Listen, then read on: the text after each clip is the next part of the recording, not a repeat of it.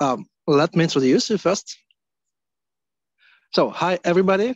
It's my pleasure to greet you on our second seminar in 2023. So today we're gonna have a talk by Nikita Detkov, who is a PhD student in ITMO University, called Fine-Tuning of Large Text-to-Image Models. Nikita, please. Yeah, thank you. So, hello, everyone. The topic is, as Andrea have just said, is the fine-tuning of large text-image models. And my name is Nikita. I'm a PhD student in ITMO and doing something related to this closely in my work. So, what are we going to speak about today? First of all, we're going to talk about the text-image models and what are they, how do they work, how can we train them, and so on. Then we'll touch the way of fine-tuning. Why do we need fine-tuning and how can we do this using all available models in open source. We'll touch two main methods called textual inversion and dream boost, and the last words. By the last words, I mean other related details to the topic of the lecture, of the seminar. Okay, let's go. So what do we call the text-image models? It was a boom in last year of the text-image models, where we have seen a lot of pretty and astonishing images generated from just the text prompt, like the ones I have shown on the first slide here. So the astronaut riding a horse, a raccoon astronaut, and a soup that is a portal to another dimension, like this. So if we look at the timeline, we can see that almost everything that was in this section was in the previous year, 2024. One can say that there was a delay, and delay make a great boom, but unfortunately, there was no such different like novelty in DALL-E, because DALL-E is basically just a GPT-3 trained on text image. So we do not touch the DALL-E here. We touch the Glide, DALL-E 2, Magen Party, Midjourney, Stable Diffusion, and so on and so forth. So what do we call a text image model, large text image model? It was released in the previous year or after. It was trained on a huge data set, and it's obviously text model. It's not using the diffusion process inside, because there are a lot of models that produce high fidelity, great detailed and realistic images without using the diffusion process. Basically, they are just a GANs under the hood, but nevertheless. Okay, so let's talk about the stable diffusion more precisely. We talk about this because it is an open source text image model, so you can download and use its weights without any problems. You can load it with the diffusers library and use it like in a Google Club, just like this. So it's easy. Next, it was trained on the big dataset of annotated images. It uses clip for text encoding, because when we put the text inside of some model, we don't put the symbols, we put, of course, some embeddings of those words. Next, it uses diffusion process for the generation, and the generation is in the latent space, now in pixel space. So we do not generate the image right on. We generate first it in the latent space and then decode it to the pixel space finally. Okay, move on. I have to say briefly about the clip. What is clip? Clip is an OpenAI's contrastive pre-trained network. It was trained to create embeddings of the text and image that would correspond to each other. So if we want to somehow connect the images and text, we can use clip embeddings, just like this. Okay, stable diffusion. Here's an easy to understand outline of how stable diffusion inference works. First of all, we have a prompt here. The only thing we put into the stable diffusion is the prompt. Here it is the pre-doc. Then we have a clip text encoder that encodes this prompt to some vector embedding of this size. Then, as generally in almost every generative model, we have a random noise that is an input to the generator. We have a random noise here. It's in a latent space. The generator, in a nutshell, is some unit with cross attentions, which is using a denoising process to generate images. Okay, we put a random noise in it. We take text embedding as a condition because we do not want just to generate something which we are training on. We want to generate based on some condition. In our options, the condition is the text and the prompt. So, okay, as an output, we have the denoised vector in the latent space, and now we have a decoder to the pixel space, so we can get a pretty dog image in the pixel space. Now, more complicated version of this with the training, not on inference.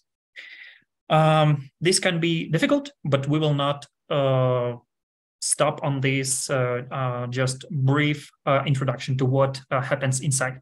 So X is our image. E is the encoder, which is doing encoding from the pixel space to the latent space that I introduced here. So we have here a noising, denoising, diffusion process, which we will not dive in. But anyways, here is the unit with the cross attentions, and here is our condition. Actually, condition can be not only text, it can be semantic maps, it can be images, because we can have different tasks. Not only image to image or text to image, not only text to image, but we can have image to image task. So we can take images as a condition also. And we do some denoising procedure and then have an output denoised vector and decode it to the pixel space, obtaining some image. Okay, so how do other models differentiate, and what are the difference between them in a nutshell? And there can be different downsampling methods. We in stable diffusion work in the latent space here because the pixel space is enormous and we do not want to take a huge amount of computational powers on just processing this stuff. We use encoder and decoder here to move to the latent space. But nevertheless, there are models that are using not encoder and decoder in the latent space, but downsampling and upsampling working in the pixel space, just in a minimized pixel space. So it's not 32 by 32 by 4, but 64 by 64 by 3, like an image, just a small image. Okay. So it's noise in the pixel space. We can have additional diffusion super resolution models, and not only one, but actually two of them, because we can work in a pixel space and generate 64 by 64 by 3 dimension, and it's a low resolution image. We want to enlarge it and get with the super resolution a big image, like 1000 by 1000 pixels. Okay. Also, we can use additional text embedding processors. So in those settings, we take condition as it is, but also we can post-process these conditions somehow. And this can yield some better results. And we can use just UNet instead of the diffusion process with the UNet, just like in different GANs approaches and so on. Okay, now we can move to the fine-tuning. So why actually can we maybe need this? For example, I have a dog, its name is Bobik, and I want my dog Bobik to be presented in different situations and in different conditions, environments, and so on. I want to have an ability to generate my pretty dog Bobik, let's say in Acropolis. But if I use the stable diffusion as it is and type Bobik dog in Acropolis, I will get those results. So definitely here is some Acropolis. Definitely here's some dog like this, but it's not Bobik, and I want Bobik. And here's Bobik. So what can we do with this? Actually, there is a little bit of misleading in my words, because it's not actually a fine-tuning. Here is a special phrase for this. It's actually called a text-to-image personalization, not just fine-tuning. So in the papers, you'll see this name of the method, text-to-image personalization. Okay, so what are the problems? Why the stable diffusion doesn't know what Bobik is? First of all, Clip doesn't know what is Bobik, so it doesn't have a prior knowledge of the textual in textual space. What is Bobik? Next, the generator doesn't know how Bobik looks like because it was not trained on Bobik. Well, it's obvious, but anyways, how can we change the architecture and what can we do with this so we can know what Bobik looks like? First of all, we can change the prompt itself. Instead of typing pretty dog, we can type pretty Bobik dog. Yeah, so it can be, it can surely be Bobik inside of it. Next, we have some text encoder. It cannot always be Clip. There may be some different large language models, but anyways, we have a Clip here. So we can change the Clip. And the detail here that Clip text encoder is not just encoder itself. There is also a tokenizer in it, and we have to keep this in mind. Also, we can change the generator and the decoder and anything else that is related to the generating itself from the noise and the condition. And here are our solutions. First of all, we can bring our dog, the Bobik, into the text space. Otherwise, we can learn how Bobik looks like in the image space. Or as the third way, we can use both domains and learn how Bobik looks like and what Bobik is in both text and image spaces. And here are our two main methods currently for the February of the 2024, or I'm sorry, 2023.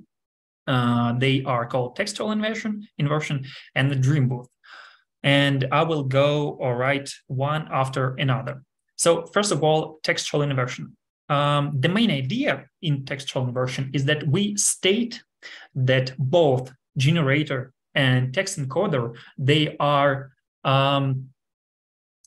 both enough expressive so they can capture the semantics, both textual and vision semantics of any object or any object we can go with.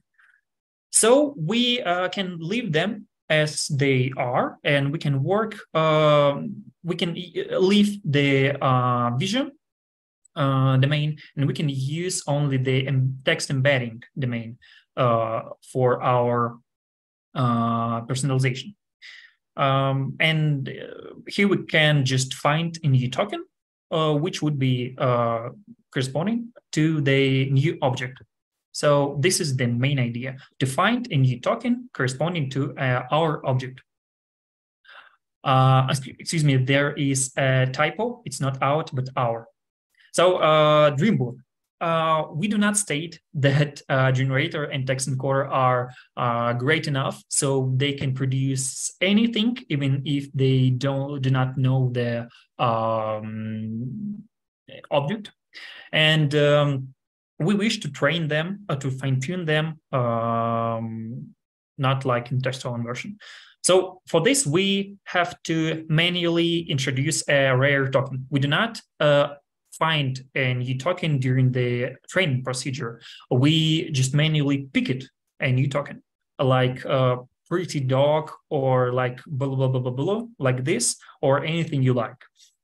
These tokens have to be rare, so it does not affect any other words that are presented in English language and are already known in the visual and text spaces. And we have to choose the class of the subject. So if it is dog, then the class of the object is dog. And we need this to give a hint to the model so it can learn more efficient. And we will talk about this later, because if we just fine-tune the generator, there is a nuance, and we'll talk about this. I have to say that the textual inversion is based on the clip and stable diffusion, which are open sourced, but DreamBoost is based on T5XXL and Imagen, which are not open source. Imagen is not open source. Okay, let's move to the textual inversion. Let's say we have samples, a few samples, 3, 4, 5 samples of our object, and we want to have an ability to present this object in different settings, as we have just said.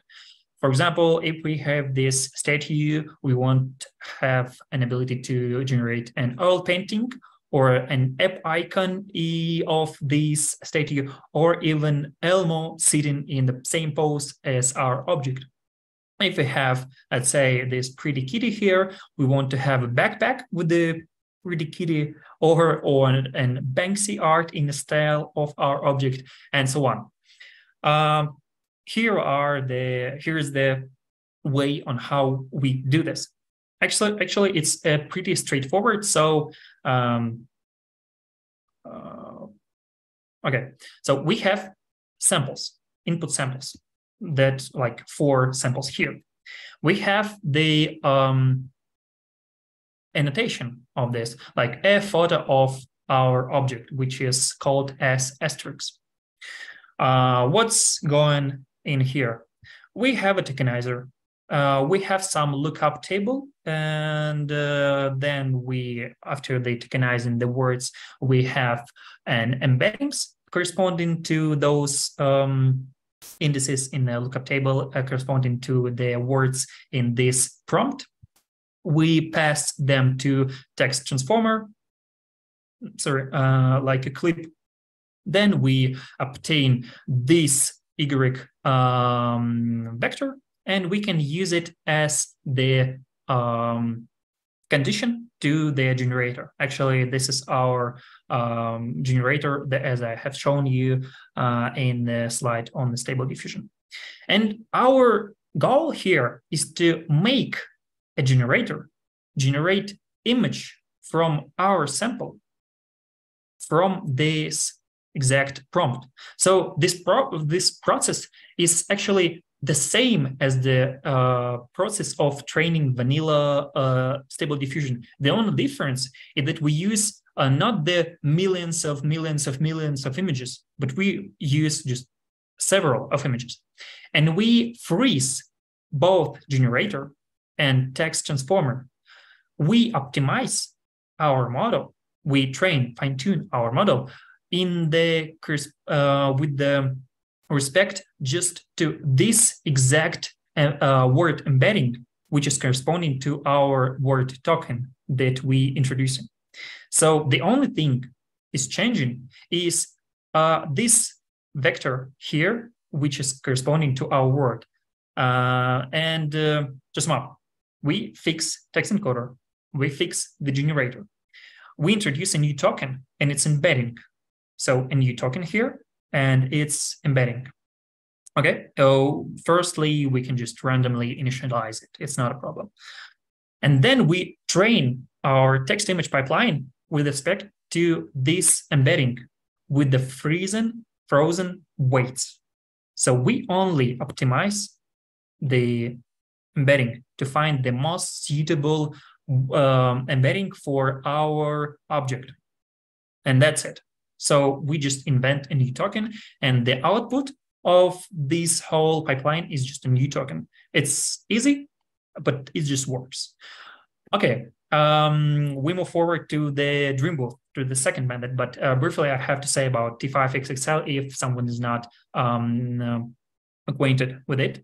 It's just a pre-trained large language model which we can use in different domains and downstream tests. It's just a great model. Okay, now Dream Booth. So our goal is the same. We want the model to be able to generate our object in new contexts and with high fidelity. This is the image from the paper, and they show that they can, actually there are several ways, different ways how we can do this generation without even doing Dream Booth or doing text-only version and so on. We have, let's say, a DALI tool, and we can use the not text to image, but image to image DALI pipeline and have an image guided generation. Let's say we have our images and we guide the generation of DALI 2 with our image. Well, it definitely gives some output, but this output is not, and the object in the output not looks like our object. This is a problem, so it not just works. We can choose to pick the text guided method, so just text to image, but we do not use the image itself. We use its captions. So here in this example, authors of the work, they choose and very carefully designed the prompt, which is using all the details of this clock here. So it's that's yellow, it's have the 3 on the right side and so on. So it's really a long text prompt, but here are the results. So it can generate this clock in a different context, but it's not high fidelity because it's not generating this clock as it is here. So it's not working. Definitely, it will not work in any other model. And next, there is the result of the Dream Booth. So we use just several images of this clock, fine-tune using Dream Booth method, and can generate using text prompts our objects in different new contexts and settings, and with high fidelity. Okay, so here is the overview of the method. We have several input images. We have a class, doc. We have a pre-trained text image model. Let's say this is a stable diffusion or ImAGAN, it doesn't matter actually. We make a fine-tuning, and then using our unique token, as we have spoken about later, we can use it in the prompt and generate images with our doc that we have here in different settings and with high fidelity. Okay, understand. Problems. We have problems here actually. If we just fine-tune the Dream Booth on the pairs of prompts and images of our object, it will overfit because of because of it just overfits, unfortunately. And the authors of the paper have come to the prior preservation loss, and we will talk about just a little bit later, and they have shown the results. So if we overfit, we still have high fidelity images of our doc, but we cannot give it different contexts like here. But actually here they are using this prior preservation loss we will talk about later. Next, language drift. It's a common problem in large language models that if we use some pre-trained large language model and fine-tune it on some downstream task, the model tends to while it generates and trains to our custom task, downstream task, it tends to forget how to generate common or similar semantics and so on. So if we just fine-tune the the text-image model with our images and annotations, we still can generate a dog, just a prompt with a dog. So if we take a vanilla model with before pre-training and generate dogs, here are our dogs. If we train, fine-tune the text-image model with our dog, unfortunately, after this, all the dogs would become similar to our dog. So it will lose its diversity in the dog space. Let's call it like this. Anyways, there is a prior preservation loss, which we will talk about on the next slide, which reduces this problem to 0. If we apply this prior preservation loss on the fine-tuned model, we can generate just different breeds of dogs without losing the diversity. Next, the fine-tuning process itself with the prior preservation loss. So the idea here is very simple. Before we start training, we generate a few samples of dogs. Let's say we generate 10 images of just with a prompt of a dog. And we train our model with the images of our dog, and we call it a, let's say, token dog, a V dog. During the training, we compare how our model, if our model still can generate samples diverse enough while having an ability to generate our dog.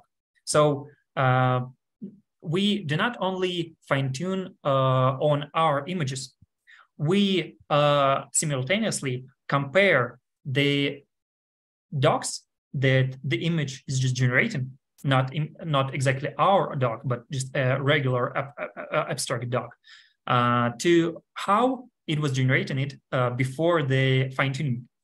And it's just another loss. It calls class-specific prior preservation loss. And using those settings, we can include a more diversity into the generation of both regular dogs and our explicit dog. Here is the part with super resolution, because Imogen uses also the super resolution component, and the super resolution diffusion model works in the following way. It uses not only the random noise as an input, but also it uses the image in the low resolution as a condition to produce a high resolution images. Okay, so to sum up, because this may be complicated, we do not touch the text encoder, it's fixed. We introduce a new token and a corresponding class.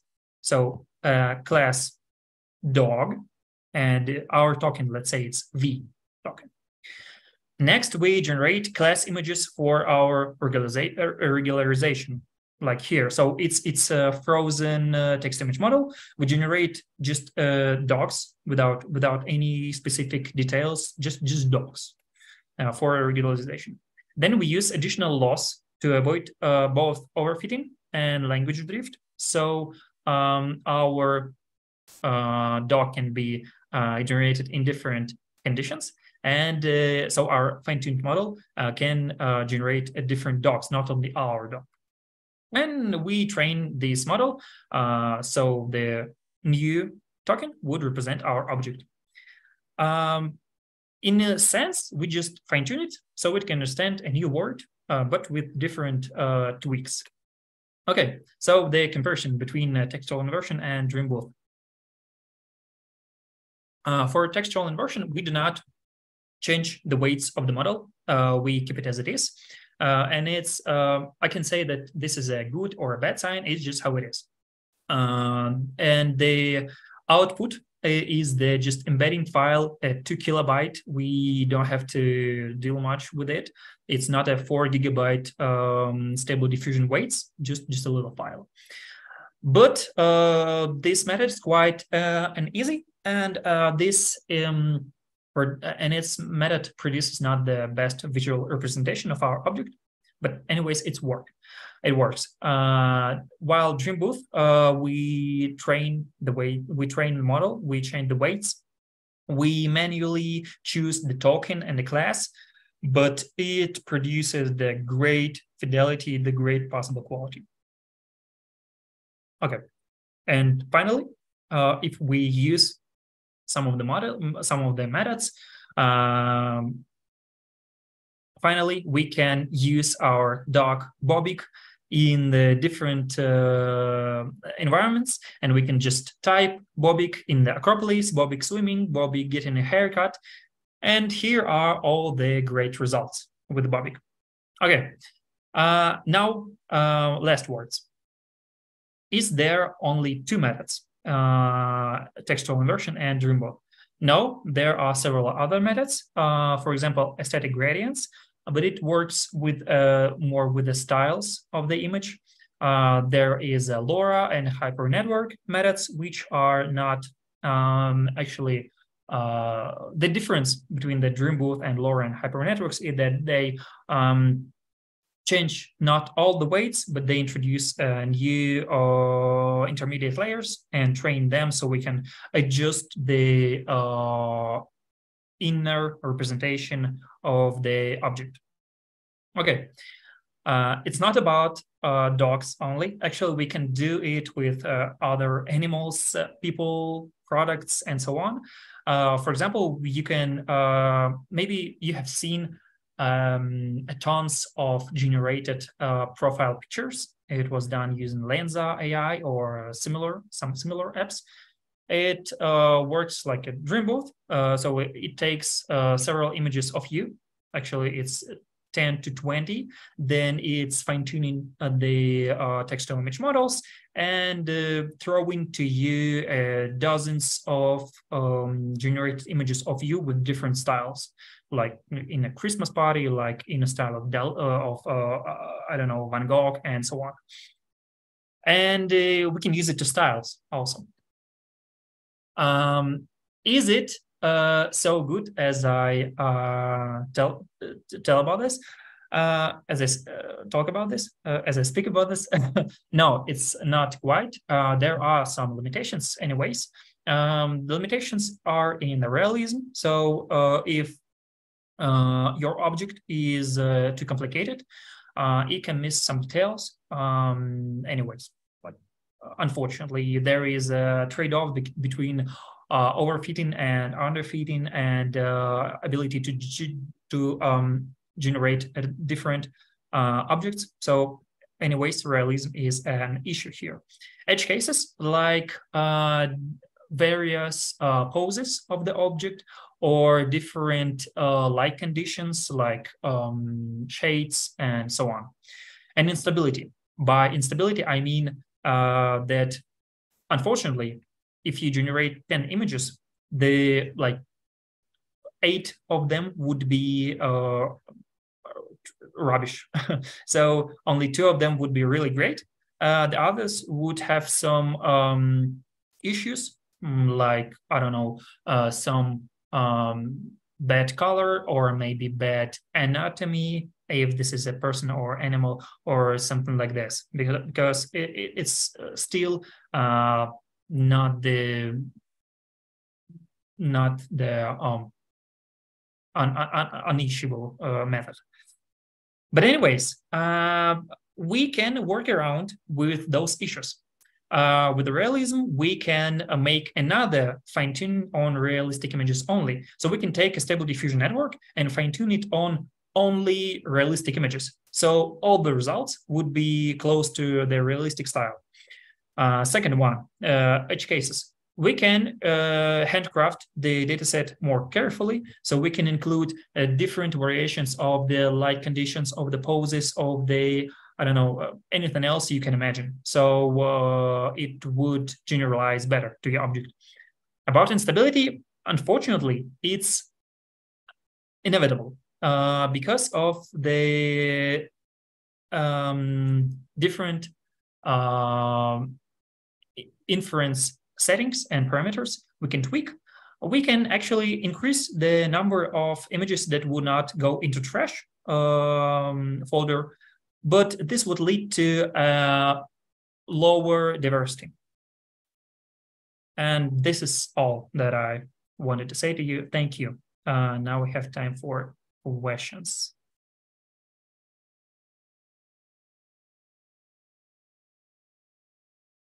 If you have some questions, well.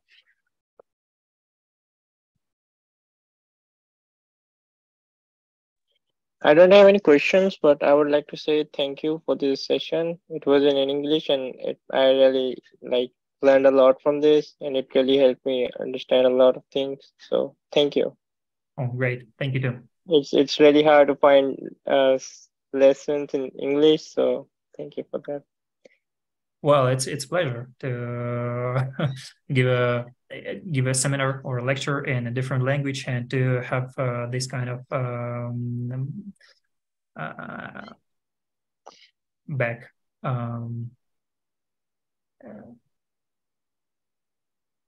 comment. So we are like international students from Empathy, and we don't have like opportunities here to attend like English seminars and lectures and stuff like that, like you have here. So I followed you through VK, and I joined basically ITMO, a machine learning lab, and then I found about this. So I'm so glad to be attending this, and maybe I'll reach out to you personally as well. Okay, great. And again, thank you for the session. Nikita, thank you. Just one question. Could you please send a video of this presentation, please, if you can do it? Yes, actually the seminar is recorded, so I will send this seminar to the guy which which would upload this to YouTube. So the seminar will be available on YouTube, and definitely there can be a link to it. Okay, okay, thank you. I will send it, but to where to send it? Yeah, I want to say a little bit, a few questions, but now I can't to do it. And I want to connect with you after this seminar, if you can. Sure. Okay. Sure, you can connect to me, I don't know, in Telegram or as you wish, and LinkedIn. Okay, okay. Thank you. Yeah, thank you, Tim.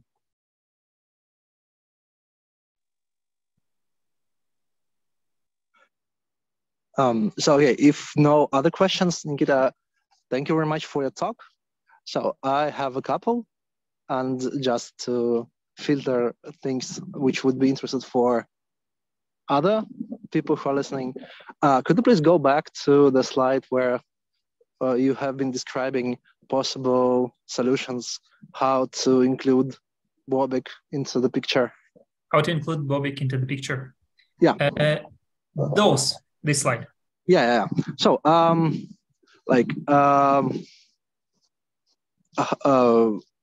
once we think about the exact example you have given, maybe there is quite a big problem in terms of using the text-based approach, because the Bobik itself is kind of not a word in general. It's just a nickname of a dog, which definitely has quite a lot of attributes, but basically these attributes are not really specific to describe exact dog. So we can also imagine a case where there is counterexamples bad examples for visual-based approach. But anyway, how do you think which of these two has more or has less holes where it can fall and would be not applicable? Well, it's a difficult question, actually. Question. I can say the following thing. Well, we can use only the text space. I can say that for in my opinion, it's quite expressive, quite diverse, and can express explicit way how dog looks like in the way, if we think about it in terms of the big data set of texts and the corresponding images, we can understand that actually there were a lot of dogs, different breed of dogs, different colors of breeds of dogs in the data set. And our Bobik, let's say, I think that Bobik can be easily synthesized from the data set of from the docs that were in the data set, even in the textual context, because there, even if there is high diversity and large number of docs and large number of the colors and so on, I think that it could be expressed using only text embeddings. But unfortunately, if we talk about the fine-grained details of I don't know, the structure of the eye or the structure of the some points on the body of the dog, I think that it cannot be well produced, and we can use text space only without the fine-grained details. On the other hand, I mean, if we use just only the text space. On the other hand, if we use the, we can use not clip text encoder, but some a lot bigger text model like P5 XXL, which was used in the Dreamboat paper. I think it have seen in terms of it have read a lot more docs and so on, so it can be more clear in this direction. But anyways, I don't think that this is a good idea. I think the best idea is to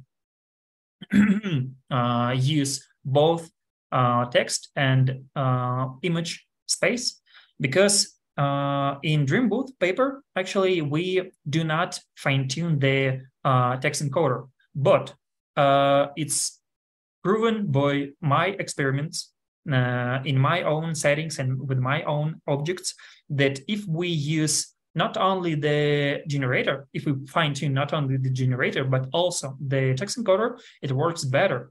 So we can fine-tune it only for a little number of steps of iterations, but it yields a lot better understanding of the object itself. So I think that we should use both domains. So yeah, thank you very much. Actually, I believe that's just a small comment. Without going deeper, there is so-called identity cat problem. In Russian is fotorobot. So if you just recall how precise indicates, you can guess that when we talk about something really familiar, like human faces, or for pet lovers, their dogs, there is quite a huge problem that there could be no precise description in natural language of what we can observe with eyes. But yeah, that's just a small comment on that. I do not precisely agree that we can describe everything, but still it's just a small portion of things that cannot be that well described. Yeah, thank you. I agree with your point. It's great. Yeah, so thank you very much. Do we have any more questions? So if no, thank you. General commands, the video will be downloaded to the channel of the library. So if you somehow get the link, you have access to our social media pages, and all the links, especially a link to our YouTube channel, could be found there.